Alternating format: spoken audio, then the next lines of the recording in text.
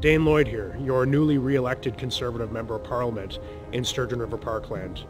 I'd like to start by thanking my constituents from the bottom of my heart for sending me back to Ottawa to stand up as your representative.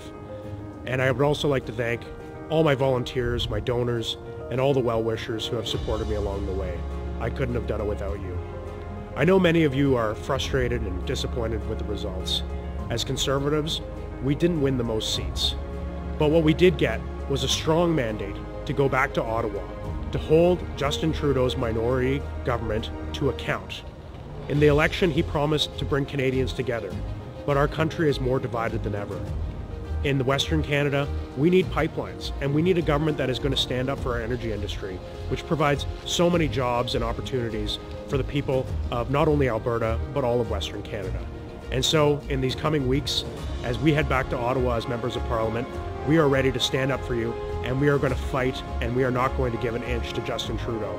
We are going to fight for pipelines, we are going to fight for jobs, and we're going to fight to bring prosperity back to our communities. Once again, thank you from the bottom of my heart. I couldn't have done it without you.